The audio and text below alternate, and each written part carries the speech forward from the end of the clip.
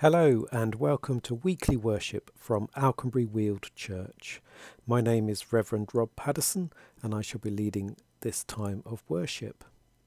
Our theme today, the thing we're going to be thinking about, is many parts, one body. So that's many parts, one body. So we'll be thinking about the reading from 1 Corinthians chapter 12.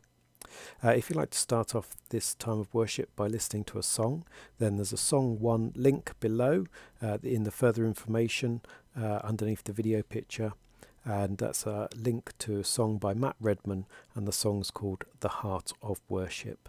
So why not have a click on that and listen to that song and then come back. So pause me and listen to the song. Okay, we now come to our opening sentence. So a bit of stillness.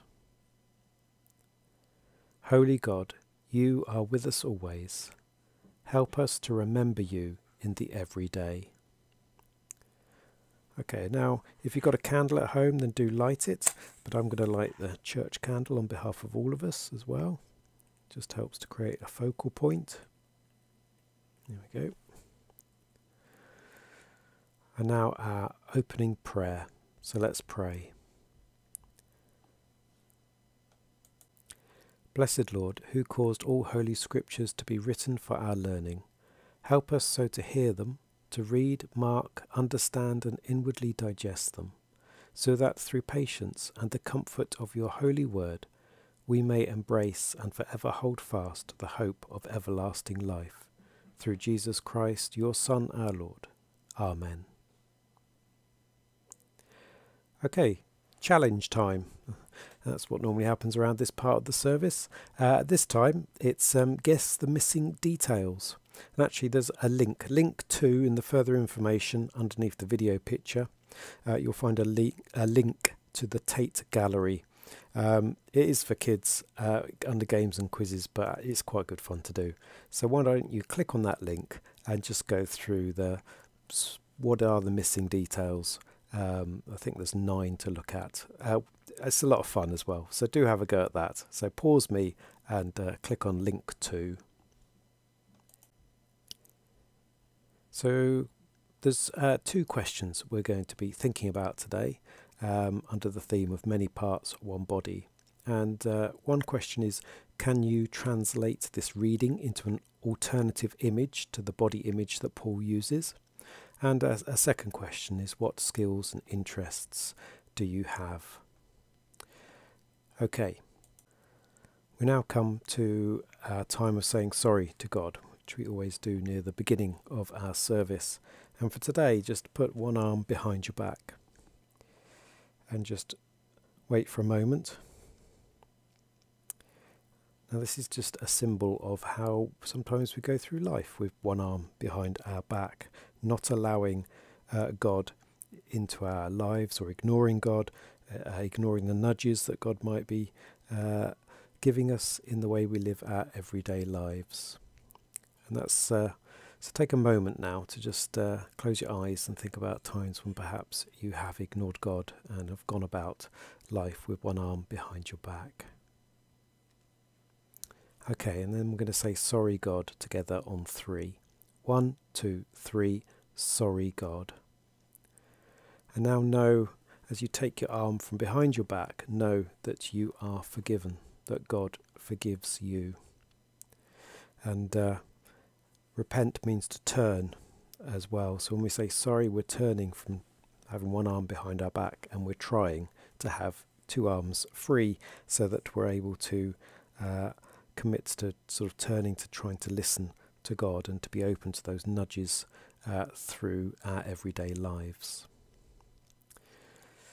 So, our Bible reading from 1 Corinthians chapter 12, and this is taken from that. I'm just doing a slightly edited, shortened as it were, version for this service, but you can look up the full text if you want to. So we're beginning on verse 4. And we're finishing around, we're skipping a few verses and ending on verse 26. So here it goes.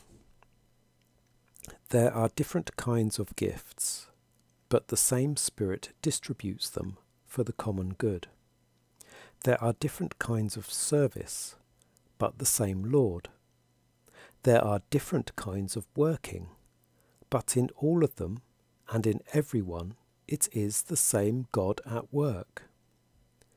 Just as a body, though one, has many parts, but all its many parts form one body, so it is with Christ. For we were all baptized by one Spirit so as to form one body. And so the body is not made up of one part, but of many parts. But God has put the body together, giving greater honour to the parts that lacked it, so that there should be no division in the body, but that its parts should have equal concern for each other. If one part suffers, every part suffers with it. If one part is honoured, every part rejoices with it.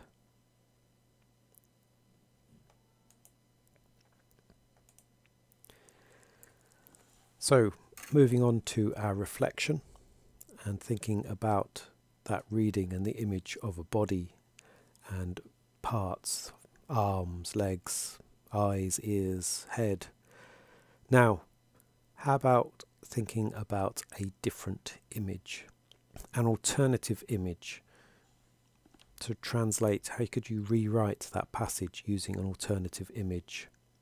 And that's what I'd like you to just maybe pause me and have a little think on. Can you translate this reading into an alternative image to the body image Paul uses? Okay, so why don't you pause me and have a think about that? Well, I hope that some good ideas, I'm sure some good ideas have come to mind. Maybe you thought about a machine, or maybe a football team, or maybe a clock, a sort of traditional mechanical clock. I wonder what you thought of and what your image was. I think it helps to really think about it and helps us to then revisit the reading again. So that's what I'm going to do. I'm going to read the reading again, and maybe you can think about the image, the alternative image that you thought of. So here goes the reading. There are different kinds of gifts, but the same Spirit distributes them for the common good. There are different kinds of service, but the same Lord.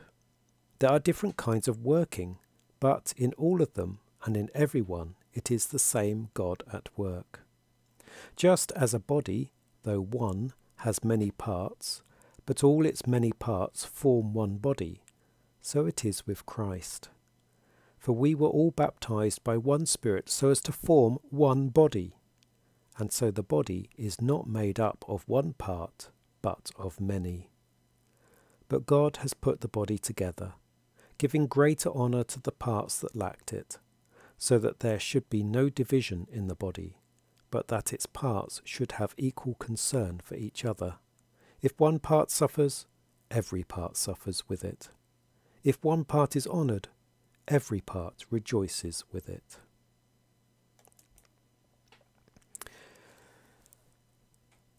So I hope that that reading has been thought-provoking, and that idea of thinking about an alternative image has helped your reflections on that reading. Now, our second question, what skills and interests? And it's about what skills and interests do you have in life, in the everyday? Just think about those. I'm going to pause while maybe you could make a list on a bit of paper or just number a few things off in your head. What are your skills and what are your interests? Okay, so pause and just make a few notes. Okay, I'd just like you to, if you've written down those interests and those skills or gifts that you have, I'd just like you to think about those, look at those lists, think about what you've been, the things that you've thought about. And I just wonder how those could be used as part of Christ's body, how those can be used to serve the common good, how those could be used to serve society. And that's a question I'd like you to hold on to for our prayers. And for our prayers, I just want you to hold on to that question, how can we serve society? And just be open to God's nudges while you listen to a song. So there's a link 3, song 2. It's a Thy Kingdom Come song. We seek your kingdom. Just have a click on that song, listen to it, and just prayerfully listen and be open to God's nudges or hints. Just thinking about all the skills and gifts that you have, and thinking about how can we serve society. Okay, so just go ahead, pause me, and click on that song 2, link 3. And let's pray together while we listen. We continue our prayers now by saying the Lord's Prayer together. Our Father, who art in heaven, hallowed be thy name. Thy kingdom come, thy will be done, on earth as it is in heaven. Give us this day our daily bread, and forgive us our trespasses, as we forgive those who trespass against us. And lead us not into temptation, but deliver us from evil. For thine is the kingdom, the power and the glory, for ever and ever. Amen. This is love, not that we loved God, but that he loved us and sent his Son. Jesus is the sacrifice for our sins, that we might live through him. And if God loves us so much, then surely we ought to love one another. And if we love one another, then God lives in us.